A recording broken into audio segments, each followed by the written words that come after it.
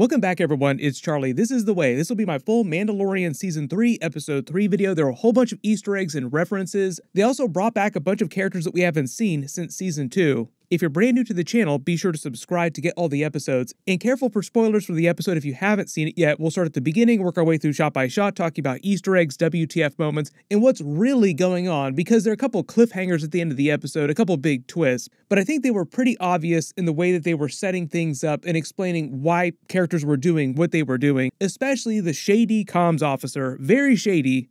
The title of the episode was Chapter 19, The Convert, which is meant to be a reference to a couple different characters, a reference to Bo-Katan because now she's a believer, she bathed in the living waters and became part of Mando's covert under the armor. It was a reference to Dr. Pershing, now we know his real name is Dr. Pen Pershing, and to the former comms officer, Elia Kane, who seems like she may have switched sides, but I think that's a ruse. I think she's just playing a long con, and she's secretly trying to break Moff Gideon out of prison. We'll get to that part of the episode, because she was playing four-dimensional chess with Dr. Pershing. Basically, the theme of the episode, though, is that people are switching sides, so to speak, switching sides in conflicts, like Mandalorian faction versus Mandalorian faction, the Armor's faction versus Bo-Katan's faction. She has now switched sides. Now Dr. Pershing and all these other Imperial characters that were working under Moff Gideon seem like they've switched sides to the New Republic, but at least one of them we know of is probably lying through her teeth. I'm not sure when they did this, it might have just been for the Mandalorian Season 3, but they added Bo-Katan's Night Owl's Mandalorian helmet to the intro. I think that's why they removed Kylo Ren's helmet, like they're just swapping helmets in and out based on the series. Katie Sackhoff also talked about this too. She said that after they used her character in Season 2, she didn't expect to come back and be as big a character in live action in future Mandalorian season as she is now. She actually thought it was just going to be like a one-off cameo scene, but it turned into a much bigger thing, and now she's like one of the main characters. She's a great actress, and it's a really interesting character that'll be fun to learn more about. If you did not watch the Clone Wars episodes, they really get into a lot of her character during Clone Wars, but you're really just scratching the surface. You learn a little bit about her relationship with Dutchess Satine, her sister, and the other mystery third sister. We'll talk about that later in the episode too. There is like a mystery third sister that they never fully explained during the Clone Wars. But the episode begins with Bo-Katan just stunned silent, thinking about the Mythosaur and what just happened, what it means about their ancient traditions, the creed, all their beliefs. It's all true. She's starting to believe again, and she becomes a convert, so to speak. Bo-Katan witnesses for Mando, and later in the episode too, attesting to the other Mandalorians that he did bathe in the living waters and has been redeemed. He is officially a Mandalorian again, but he didn't see the Mythosaur, or so he claims, and I think he's being honest, like he was genuinely passed out, and Bo-Katan was the only one that saw the Mythosaur. She also claims the reason why he fell so deep into that larger cave is because of the bombings that happened during the Great Purge. Originally, the cave that held the living waters was meant to be relatively shallow, but the bombings just opened up the larger cavern where the Mythosaur's lair had probably been for all these years. Mando grabs a vial of the living waters as proof for the armor. Also, we find out that the armor had some secret living water stashed with her because during episode 1, it makes the same reaction when she pours it into her forge. Even though they take off and Bo-Katan makes no mention of the Mythosaur, I think this is meant to be a big cliffhanger for this particular moment. They will come back and eventually get the Mythosaur to help them, or get like a baby Mythosaur. At some point, there will be more Mythosaur riding, like they did the Rancor with Boba Fett during the Book of Boba Fett. They obviously plan to have Mando, Bo-Katan, maybe Grogu also riding a Mythosaur during the Mandalorian series at some point. You also notice that when they're leaving Mandalore, the way that Bo-Katan treats Mando has completely changed. Like the whole vibe is different. She's way nicer to him, way more pleasant just in general. She invites him for a feast, but jokes that he wouldn't take his helmet off and it'd be pointless. When Grogu reacts by gurgling in this really upset-sounding noise, it's him being upset that they're not staying for an actual feast. Like, he wants an actual feast. Like, come on, let's stay. Maybe at some point they'll pay that moment off where they share a feast together and he winds up eating a ton of food. It's like the Pedro Pascal meme from The Last of Us, where he's just having a panic attack thinking about where his next Pog soup is going to come from. When is Bo-Katan going to make me some more soup? When they go back to Kalevala, they get attacked by a squadron of TIE interceptors that we saw in all the trailers. Grogu closes his pod just for protection, like he did during Season 2. Mando jumps out with his jetpack, gets into his Naboo starfighter, and they team up, like Bo-Katan and Mando team up to take them all out pretty easily too, like he says, no scratches. Bo-Katan also jokes with R5 about being an old pro navigating the seaside cliffs on Kalevala, which is meant to be the same vibe as Luke Skywalker referencing bullseyeing Womp Rats with his T-16 back in Beggar's Canyon when he went on the Death Star trench run. Like, it's not going to be any problem at all, no big deal. Don't worry, I grew up flying these cliffs. Of course, it's been a while. But it's not impossible. I used to bullseye womp rats in my T-16 back home. They're not much bigger than 2 meters. Then we see a squad of TIE bombers destroy Bo-Katan's family's ancestral palace, destroying most of it, which is meant to be a reference back to the Great Purge where you saw the TIE bombers destroy the planet's surface. It's meant to give her a bit of a PTSD flashback to that. When she calls them mudscuffers, that's just meant to be a random Star Wars insult that was used by Cara Dune in previous seasons too. They're gonna have to publish a Star Wars Urban Dictionary at some point. There's so many slang terms, so many curse words. A bunch more squadrons of TIE interceptors wind up showing up to chase them away. So a lot of people wondering about this too. Where did they come from? Because the interesting thing about the TIE fighters, I mean they're TIE interceptors, but all these different types of TIE fighters do not have hyperdrives, which is why they're able to get away, why they can jump to hyperspace to escape. Meaning that the short-range fighters, meaning that the ship that they came from, the Imperial ship, was somewhere in the Mandalorian system, somewhere nearby.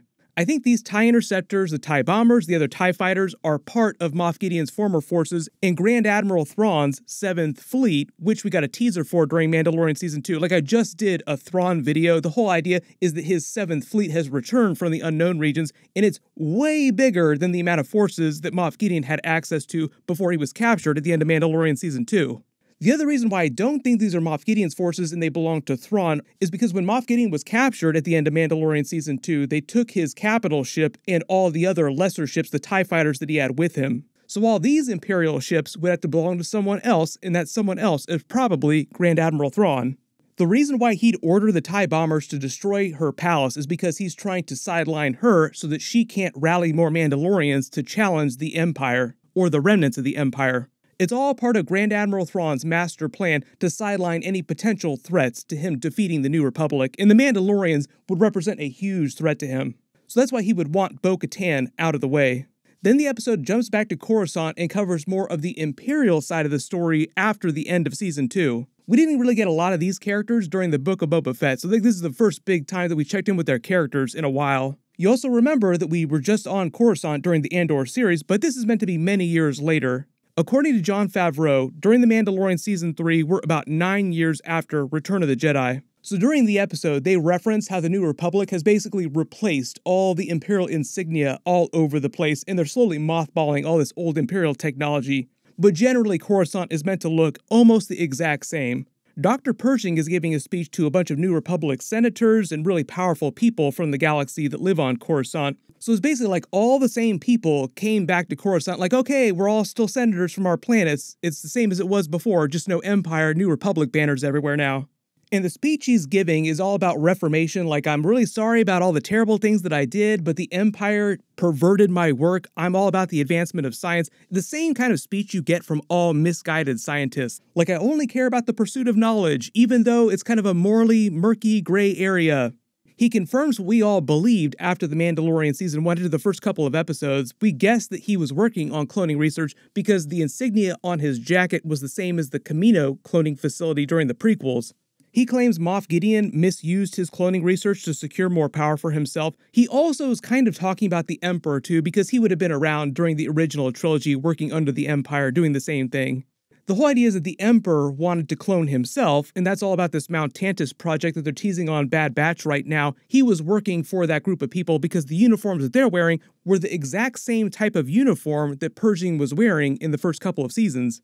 Meaning that Dr. Pershing probably worked at Mount Tantus, and it's another Heir to the Empire Easter egg. I've been talking about how they're doing a live-action version of Heir to the Empire with Grand Admiral Thrawn coming to the show, and them changing a couple of the characters, like the cloning plot with Luke Skywalker during Heir to the Empire is now the Grogu cloning plot. But during this speech, Dr. Pershing confirms a lot of our theories in earlier seasons. Especially when he starts talking about the idea of taking the different superior attributes of different test subjects to combine them to make something even better. That's all about Moff Gideon and Grand Admiral Thrawn's plan, their grand plan to create Force-sensitive clone troopers. It would essentially give them a nigh invincible army. But the idea now is that he's trying to win over the New Republic Senate and these other powerful people in the New Republic so they won't throw him in prison and they'll let him continue his research, which they claim is very illegal under New Republic law in Coruscant. You also notice the nervous tick that he has there. I don't know if he's always had that or if he just recently developed it, but anytime he starts to get really upset, he starts grabbing his ear. You see him do it again later in the episode when the rehabilitation droid starts asking him the same questions, like, are you upset with the New Republic? And he starts grabbing his ear like, yeah, I'm starting to get a little upset. When he talks about his backstory during the episode too, like during this scene when he references his mother dying and how cloning could have saved her, I think that's all meant to be genuine.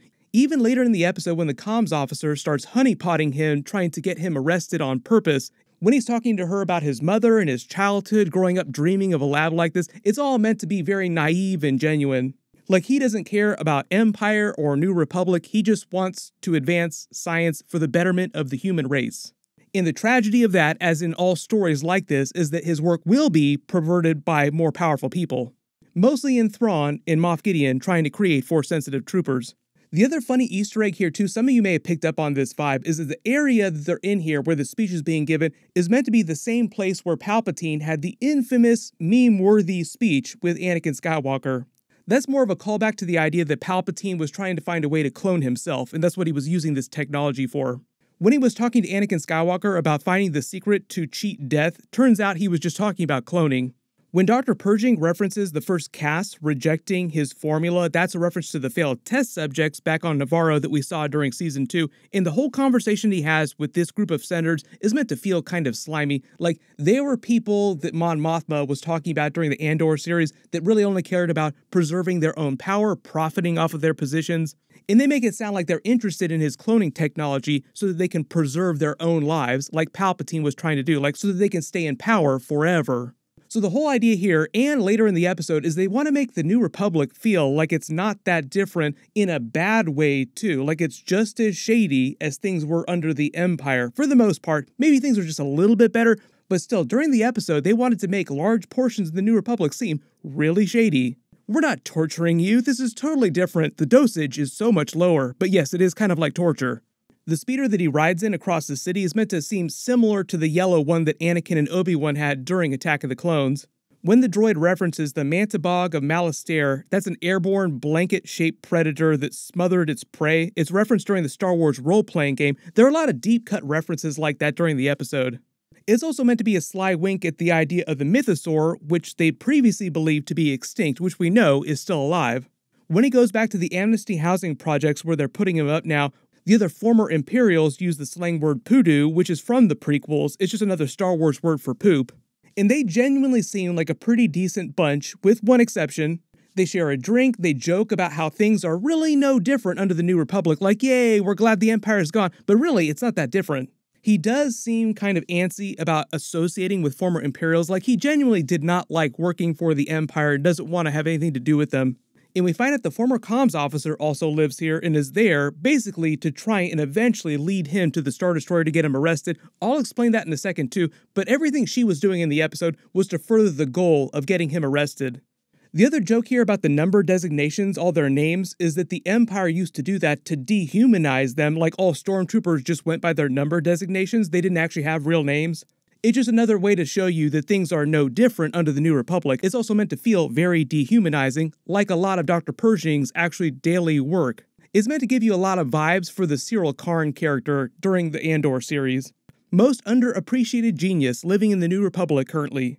Later in the episode, we find out her name is really Elia Kane, which I think is her being honest. They didn't give her a name in previous seasons, so this is like a brand new thing for this season. It's a bit of a retcon. And she references that they both used to work for Moff Gideon. The other former Imperials also make it sound like everyone believes that he escaped en route to a New Republic war tribunal, and they don't know where he is. Like, nobody in the public knows where he is, but secretly they imply that the New Republic may have just taken him to conditioning to a mind flayer to pull more information out of his brain. Like they do at the end of the episode. I think the end of the episode also kind of confirms something similar happened to Moff Gideon. And I think that's why Elia Kane, the comms officer, is doing what she's doing in the episode. The mind flayer that they reference is a callback to Rogue One, which is a creature that just literally rips information out of people's brains. When Pershing claims that he misses the ration biscuits that the Empire used to hand out in the Outer Rim, later they pay that off when Elia Kane gives him a bunch. She also references the core worlds. That's where Coruscant is. It's where the old power of the galaxy resides, like the oldest, wealthiest planets, basically. Later in his apartment, we get all kinds of facts about Coruscant, talking about the world as an ecumenopolis. That literally just means a city encompassing the entire planet. If you didn't realize it, Coruscant is a city-wide planet. It's meant to be many, many thousands of years old, like it's been many, many thousands of years since you could actually see the planet's surface. They get into this during the Clone Wars too. What happens is that over the thousands of years, when they want to build more city, they'll just build another layer on top of the old city, so it just keeps building up and up and up and up. In all the lower levels is where all the criminal activity happens, like all the really shady stuff. There was a scene during Andor where Luthen actually goes down to the lower levels to conduct some shady business with one of his informants. And it probably wound up being one of the greatest speeches in all of Star Wars too. That was a great episode of Andor. When the recording starts talking about Coruscant as the center of the galaxy is more of a metaphor. That's the idea because it used to be the capital. It's not the physical center of the galaxy. The planet that is closest to the actual physical center of the galaxy is Biss, which used to be one of the Emperor's home bases, especially in Legends canon. It's a planet that's bathed in the dark side of the Force, like very powerful in the dark side. The reason why I think they made that reference specifically is because during the Dark Empire storyline, Biss is where the Emperor kept all of his clones, and Dr. Pershing's whole storyline is about cloning Force-sensitive beings. It'd be really cool if they brought some of that stuff from Dark Empire back into the canon. Like I said earlier, the cubicle that they have him working in, his day job, is meant to give you a lot of vibes for Cyril Karn during Andor. Same basic principle, just wasting away at the most boring job ever, archiving information, all former Imperial technology, really useful stuff that's being scrapped, that they're basically throwing away. When his co-worker references Bendu Day, Bendu was a creature from Star Wars Rebels. He lived on the planet Atollon and claimed to represent the center of the Force between the light side and the dark side, and gave Kanan and Ezra Bridger lessons in the true nature of the Force. He was also voiced by probably the most famous Doctor Who from classic Who, Tom Baker. Another Grand Admiral Thrawn Easter egg, Grand Admiral Thrawn wound up facing the Bendu eventually. The Bendu even saw a vision of Thrawn's future and told him. But the whole idea is the Bendu was meant to be much more powerful than a traditional Jedi or Sith because he wielded both the dark and the light, which I think they'll get into with Grogu's storyline. Like, the whole idea is that he won't follow the traditional Jedi path like he left Luke Skywalker's Jedi Academy, and he will seek his own path through the Force, kind of like Ahsoka is doing. And he'll wind up wielding the Force in a more complete way, like a more holistic way than the Jedi or the Sith did in the past. The other big Bendu Easter egg too is that the Bendu was originally the name that George Lucas wanted to use for the Jedi. Later he changed the name to Jedi in the script for A New Hope. You notice they use another R5 droid that's delivering him more archive information to be destroyed. He goes on the tour of the city that Elia Kane offered him, and they list off a whole bunch more facts about the actual city itself. Like, it's a bit of a tour guide for the city. Like, did you know that over 1 trillion people live on this planet? She claims that she went to the Imperial Academy on Coruscant and she's coming back, but it feels different because it feels much less hopeful. The whole idea here is that she's trying to drop him hints that, oh no, I hate the New Republic, I'm still sympathetic to the Empire. You kind of get that vibe from her, like she definitely feels kind of shady, and tries to get him to admit to feeling underappreciated. Think about how many people your work could help. Then when they see Coruscant's version of Mount Everest sticking out from the planet like a monument, I think this is meant to be the first time we've actually seen a physical piece of the Coruscant planet. Every time you see it in the Clone Wars, during Star Wars Rebels, during the other movies, you're only just seeing the actual city that was built on top of the planet. So the tip of the mountain here that he almost touches is meant to be a metaphor for himself, like it's meant to feel insignificant now in this giant cityscape of Coruscant, what it's become in present day. He feels so insignificant in this giant New Republic when he has all these great things he could be doing. Both of the scenes with the rehab droid, this one and the one later in the episode, gave me Blade Runner vibes. When it referenced the Coruscant Accords, those were also written after the end of Return of the Jedi when the Empire was defeated and the New Republic evolved out of the rebellion. The next morning at his job, he starts asking about the stuff that's getting junk, like, all this is good technology, we could just repurpose this, I could show them how to use it. He finally gets so upset that he finally agrees with Elia Kane to go find his lab equipment inside a Star Destroyer. The other interesting thing here too that we find out is that the person says that they're also scrapping, they're junking the former old rebellion fleet, like they're getting rid of all those capital ships you saw during the original trilogy. All that stuff seems really useful, so it's like the New Republic is getting rid of all the old stuff, even the old Rebels stuff. Like, why are you throwing away all this good stuff? We could use this for so many things. You also notice when he starts eating the biscuit rations again, they have the Imperial insignia on them. And his nervous tick comes back the second time he visits the rehab droid. Like, okay, finally, now is enough. The funny thing about him reassuring himself of what he's doing in the mirror is the whole idea behind misguided scientists like this is it all meets the same end. Like, they all have to talk themselves into it. Like, I'm doing this for a good reason, this thing that's kind of shady. Fundamentally, he's meant to be a tragic character, like he wants to do good, but he has trouble bringing himself to do that just because he's so focused on his goal of science. He's not really thinking about the bigger picture. Someone's definitely going to use your cloning research for something really shady eventually. Then when he finally agrees to go with her, they go through the station. The guards looking at him funny are doing so because she already tipped them all off. They're all just waiting for it to happen so they can arrest him. When she mentions Tong's Day was meant to be the third day of the week, Wednesday, which is the day that they air new Mandalorian episodes. Within the Star Wars universe, though, the day is named for Tongs, which is a species that was native to Coruscant. There were more facts about Coruscant in this episode than I think we've gotten in any of the Star Wars movies before. It was kind of like a quick tour guide of the city where you get a quick history of the planet as well. They jump off the back of the train to avoid the ticket droid, no tickets, bit of an Indiana Jones Easter egg there. We have Indiana Jones 5 that's coming out later this year too. It's also Lucasfilm like Star Wars.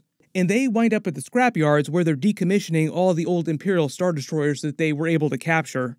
The last big battle that the rebels fought against the Empire was at Jakku, and most of the Imperial fleet that survived was actually hijacked by one of the other officers and taken to the unknown regions to become the First Order, so the rebels only gained control of a portion of the old Imperial fleet, not the entire fleet. Also, there's the idea that Thrawn has the 7th fleet. It's completely intact. It's a whole separate thing.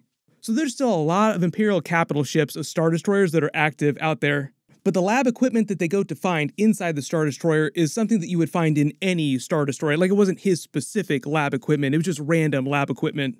And the whole joke here is that it's all perfectly working. Like, everything in the lab still has power. It all looks really expensive and really useful, and they're just going to junk it. She continues to butter him up, bit of a honeypot situation here. She also reveals her real name is Elia Kane. That might be an Easter egg for Tom Kane, who was one of the voices on Star Wars: The Clone Wars. Dave Filoni may have given her the Kane name in honor of him. Dr. Pershing reveals that his real name is Pen Pershing. Then the New Republic guards show up to arrest him, and she shows her hand, like, oh, sorry about this, but I kind of led you along. And you notice, another big Easter egg here for previously on The Mandalorian and for The Clone Wars is that Matt Lanter's character comes back. This is meant to be Matt Lanter playing the same character that he did during The Mandalorian Season 1. The same New Republic officer who used to work on the prison ship. His character didn't have a name during Season 1, but he's meant to be the same person as he was before. He was the voice of Anakin Skywalker, more famously, during The Clone Wars.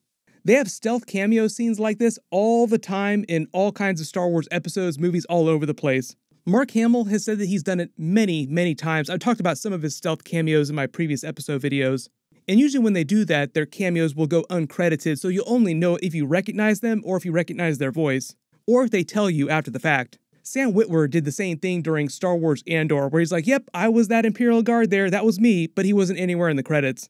When he gets arrested, they take him to the reconditioning center that they referenced earlier, and they use a mind flayer-like device, a torture-like device on him to get him to forget.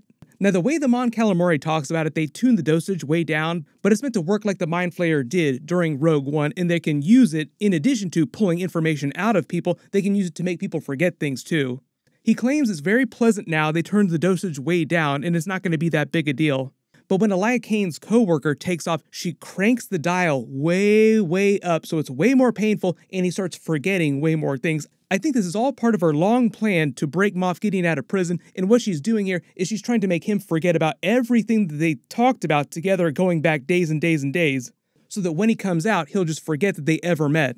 And her grand plan is to advance her career by throwing him under the bus so that she'll get promotions and will allow her to get closer to where they're holding Moff Gideon secretly in a similar type of facility, and she'll be able to break him out of prison. Because right after this, she takes a bite out of the biscuit, just letting you know that she has definitely not switched sides. She is definitely still hardcore Empire. So I think she's going to be Moff Gideon's escape ticket because Giancarlo Esposito said that Moff Gideon has a huge rally this season, and I think she is the path to that. Feel kind of bad for Dr. Pershing now, even though he probably did some really shady stuff when he was working in the Empire at Mount Tantus. Then we jump back to Mando and Bo-Katan, who's taken her to his covert, reminding her to keep her helmet on for etiquette.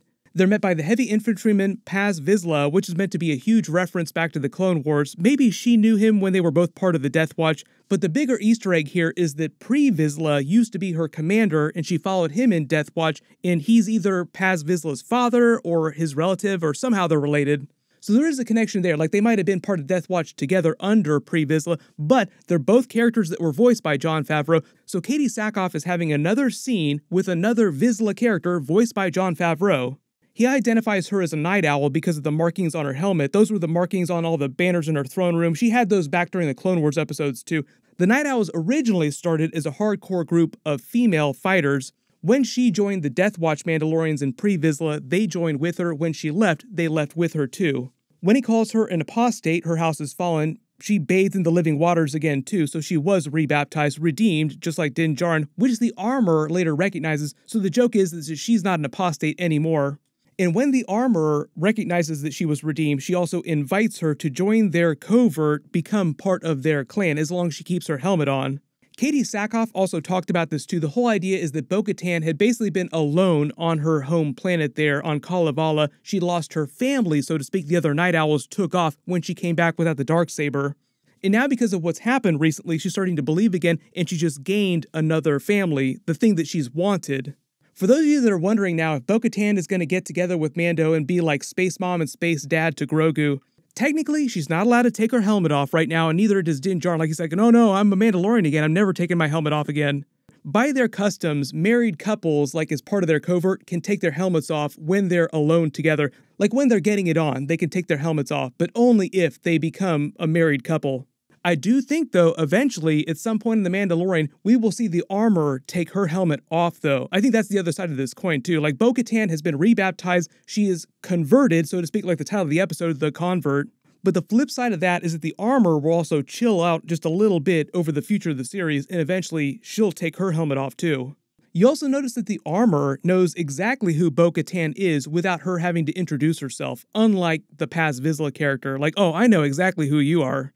There are a lot of people that are now wondering if the Armorer is secretly Bo-Katan's sister or related to her in some way. There was a mystery third sister that Bo-Katan and Satine had because Korkie was their nephew. That means there had to be another sister. I don't know necessarily that Dave Filoni would take this route, but they could say that the Armorer is that mystery third sister without having to bend over backwards too much. But even if they are not related, I think the Armorer and Bo-Katan will have some other history that we'll learn about eventually. So the big takeaway from the episode is that there is a mystery Imperial force out there. Like I said, it's probably Thrawn's fleet, the 7th Fleet.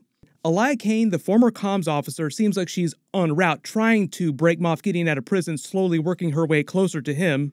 And now Mando and Bo-Katan's main mission is to rally more Mandalorians to their cause, go find the other Mandalorians, the Night Owls that left Bo-Katan, that deserted her after she came back without the Darksaber. Like, no, we haven't now, we're rebaptized, we follow the way.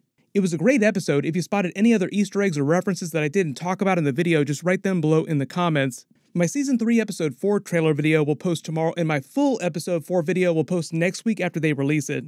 Everyone click here for that Episode 4 video. I'll update the link as soon as I post that, and click here to learn what's going on with Grand Admiral Thrawn and what happened to him after Star Wars Rebels. Thank you so much for watching. Everyone stay safe, and this is the way.